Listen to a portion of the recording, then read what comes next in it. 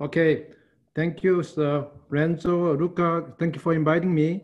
I'm going to first talk, so I'm going to introduce a little bit about what we are doing in the animal study.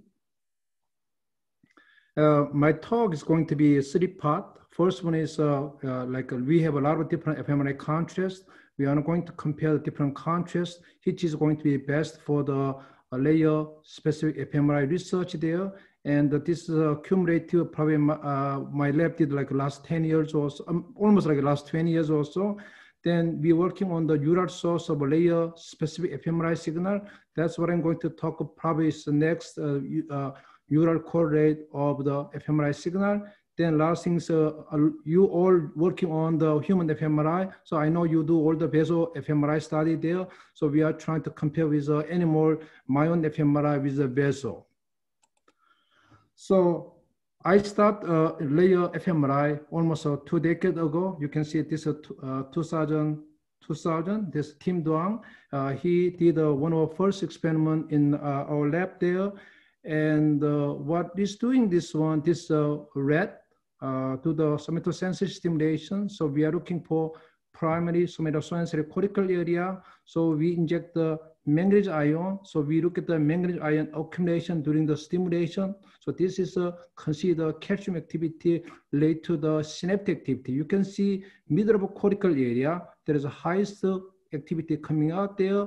Then we also do the CBF study with the ASL. Again, you see the middle of cortical area highest activity, and both we all know surface cortex we have a highest activity. So this is considered by the first layer fMRI study. Then we developed the cat visual stimulation model in our laboratory there. So we actually spend a lot of time looking for layer in the cat visual cortical area. So this is essentially is a bold fMRI study, and I showed probably multiple times this one. So this is area is a CSF, and then this is a white matter area. And during the stimulation, you see there are a lot of activity at the surface cortex in there. As you know, this is all the training problem. And when you inject the myon, so myon is an ion contrast agent, and this is making CBB weighted contrast. You can see highest activity now middle of cortex. This is a negative change. So you can see this is the same animal. You can see huge change between the bold and the CBB fMRI. So we can look at this one as more detailed is a cortical layer profile there. So we can look at this on bold fMRI. You can see this cortical depth. And the layer 2, 3, layer 4, layer 5, 6. And when you use a gradient echo, spin echo, you can see the activity like this one. Spin echo supposed to be better, actually better, but it's, you can see still is quite broad in the sense. And when you do the myon study, when you use the gradient echo measurement and you do spin echo measurement, you can see both see the very sharp tuning into layer 4. This is where is the input layer. So you can see the map, you show exactly where is the highest activity there. So next question you can see, this is a static imaging. We average for a long time, like 40 seconds or so. So we would like to see whether time-dependent response. So this is a tau gene to the experiment, and we compare the gradient echo board, CBB, this with the myon, CBF, this ASL study. Then we look at the 46-second time. Then we can see that this time on first 4-second map. Gradient echo. This you can see there is a more highest activity at the middle cortex. This contour show you middle cortical layer. And then later on surface cortex, you have a hot spot there. And the CBB initially is not very well localized layer 4. But when you go to a later time point, there is a much well localized middle cortex. You can see there is a time dependence there. So right slide show you, panel show you where is actually is a cortical profile. So I'm going to show you again this one, so you can just pay attention to this slide.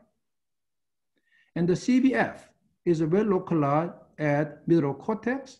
CBB is more well tuned to the CBF. Difference between CBF and CBB is actually a little bit clear there. CBB is more tuned to layer 4 compared to CBF. Gradient echo, just like this one. So when we look at this one again, this is just a scaling the sun gradient echo board. You can see already the surface is highest one. It's going down here, and the CBB initially there is a less localized. There's a middle cortical area, surface cortex, very similar response. Later on, they peak at the middle cortex, and the CBF, there is a very broad response at the peaking at the layer 4. So one of the questions is already coming down there. What is the source of this early, less tuned response in this time point? So we have to dissect CBB response in the arterial versus venous CBB.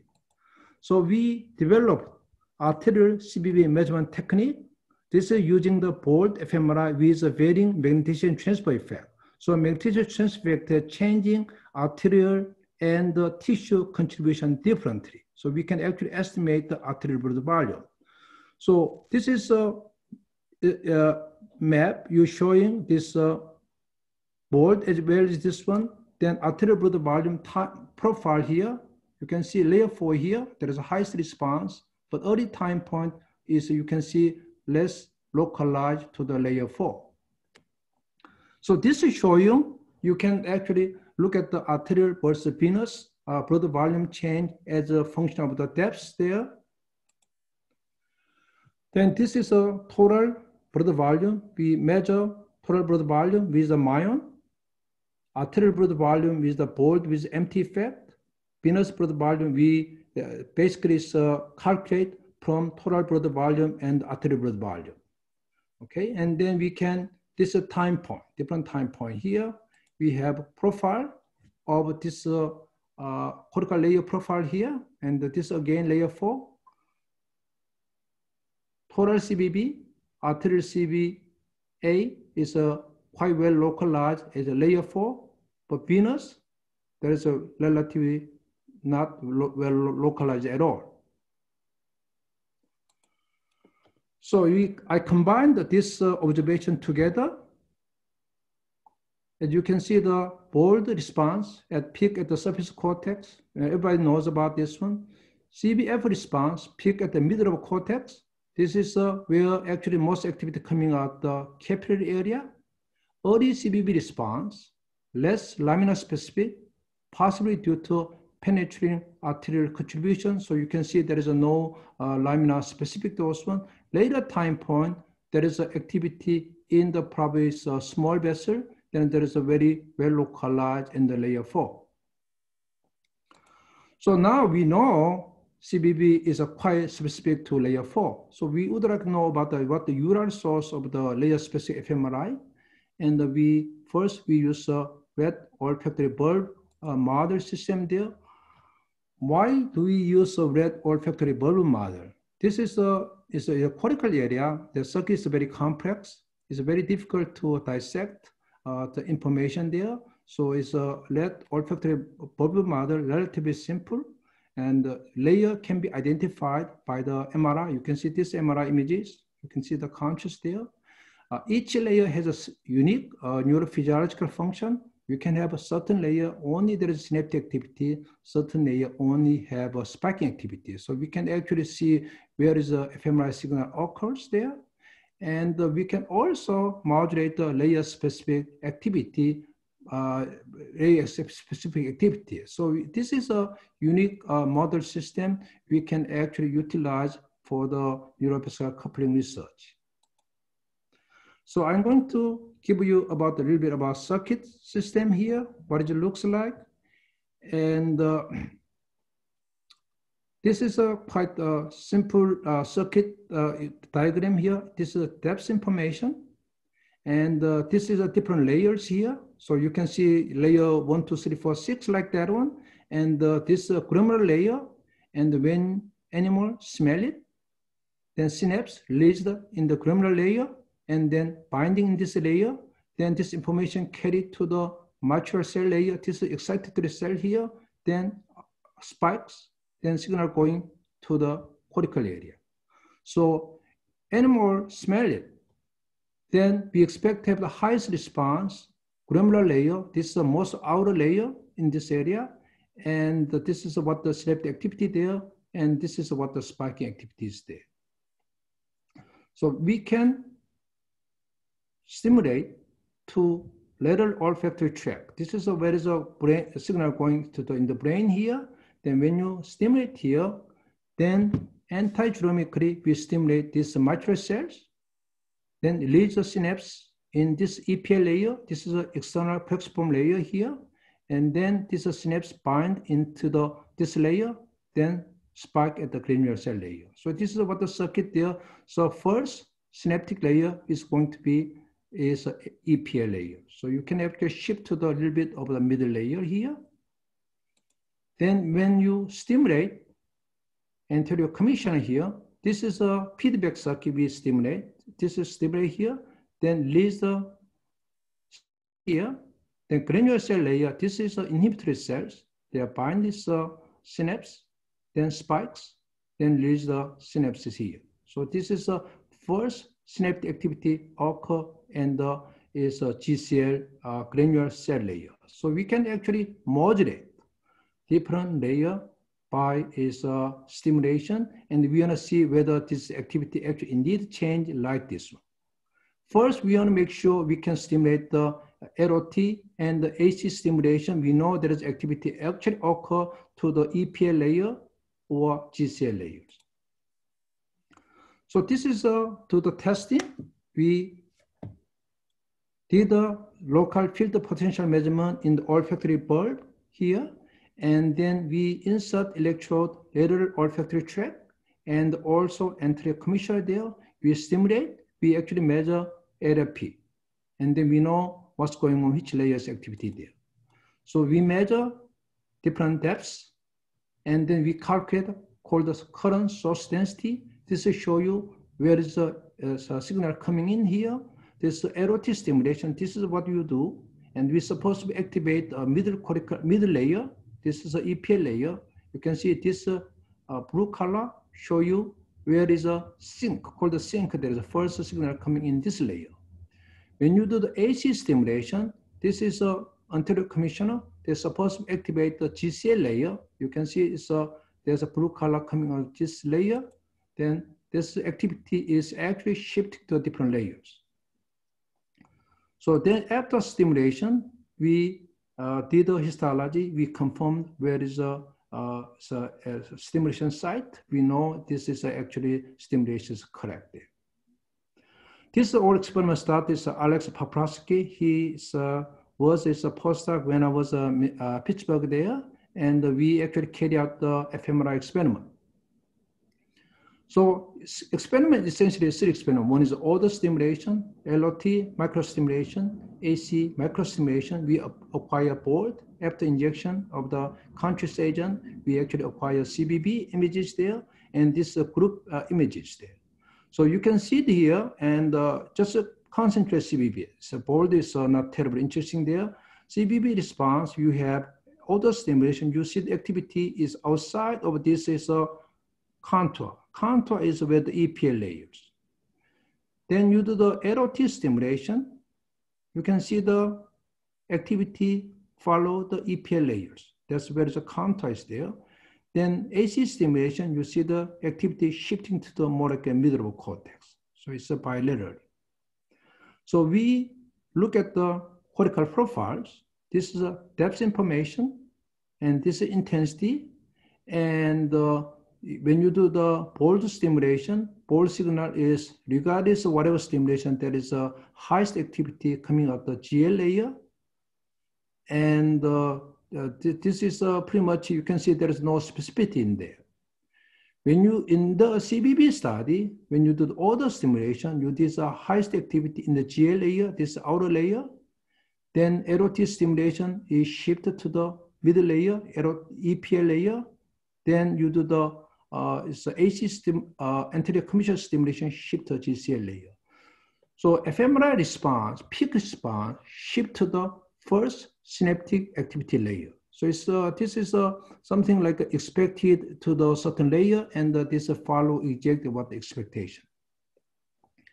So next question we have it there. Okay, CBB response is quite specific to the specific layer, And we would like to know what is exactly point spread of the CBB response. This is against Alex Paprasky performed the experiment. We did the experiment, ROT stimulation. We activate the EPL layer. We know it's the EPL layer. Where is exactly this EPL layer here? And we did the experiment in the 55 micron in plane resolution fMRI, and we also use 110 micron in plane resolution. Then we look at the profile of this area. Okay, so we look at the profile here, and then we actually look at the cortical profile. This is a response function here. This is the area is a EPL layer. Where is it? The layer is there. Then you can see there are two different resolution, response peak.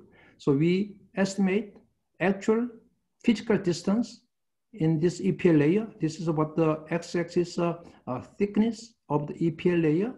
Then we measure full width hypermaxima of this two different resolution response there. This is 110 micron response.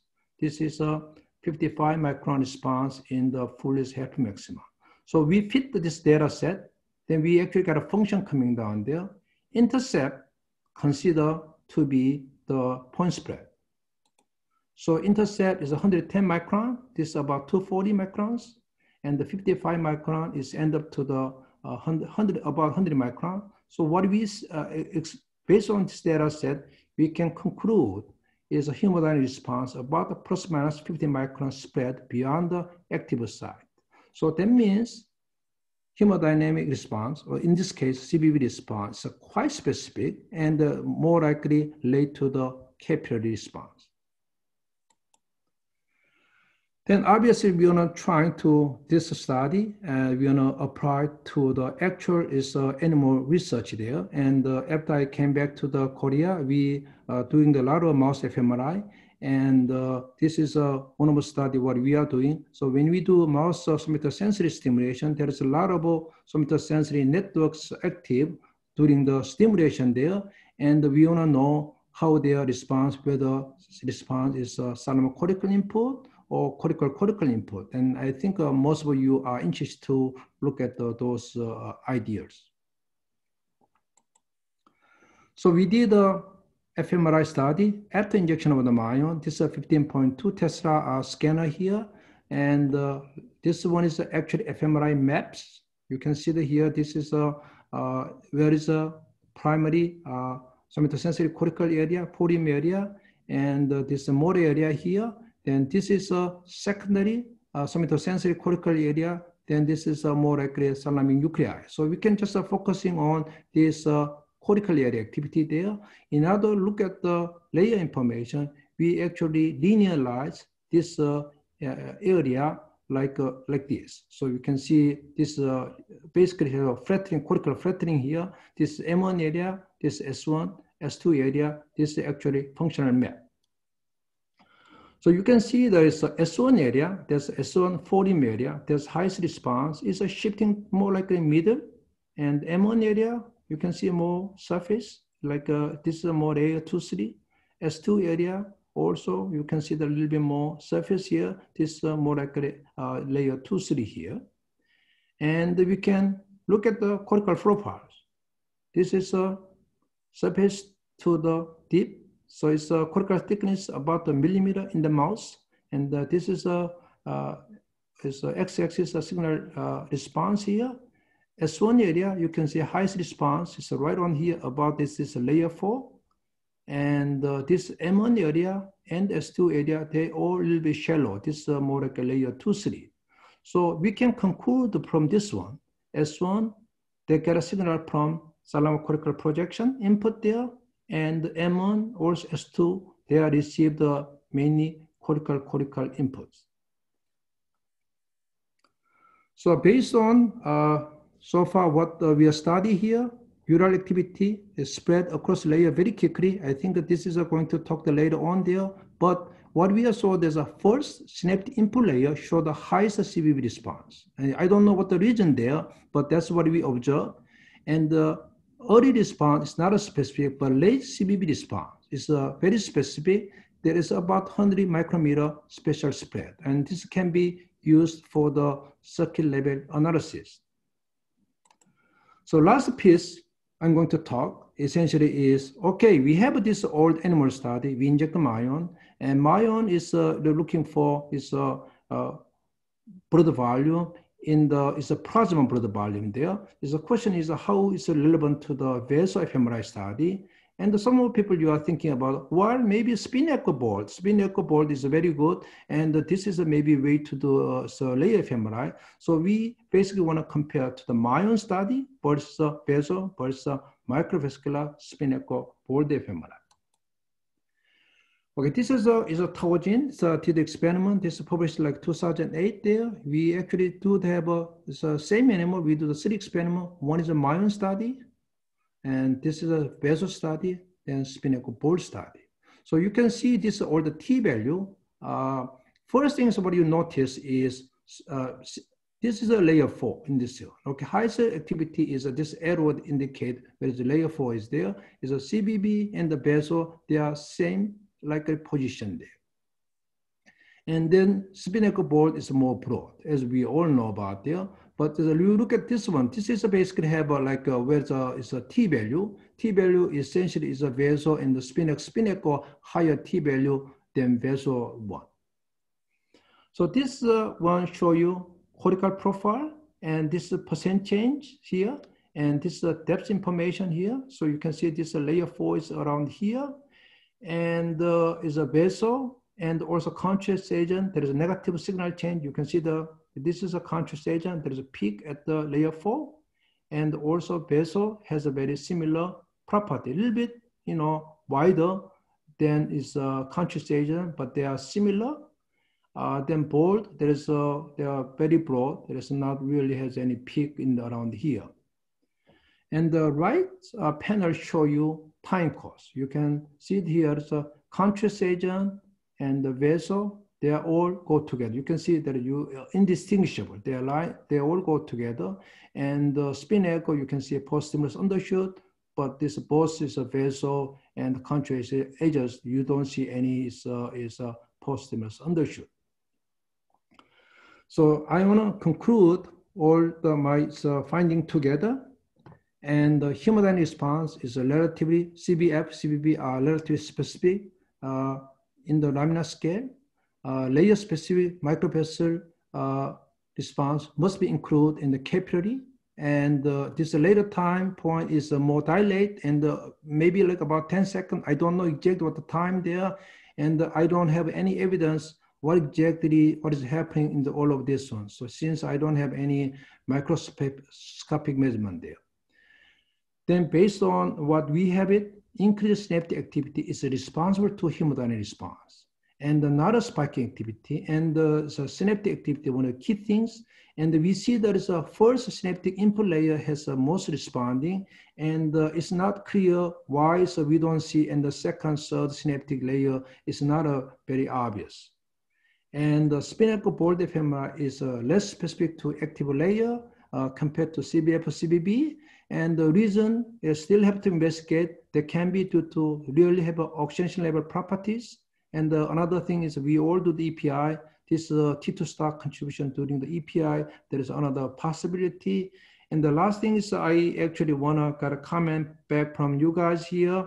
And I do a lot of animal study. I would like to know what will be the critical animal study for human or like fMRI community, specifically layer related to the issues there. And obviously, so I didn't do much experiment, and people did all the experiment by others here. It's Wonbom Jung. He just graduated. He's a postdoc now.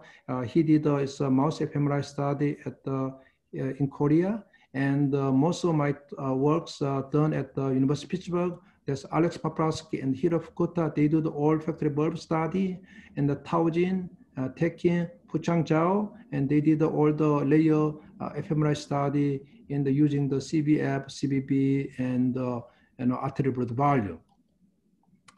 Thank you for your attention.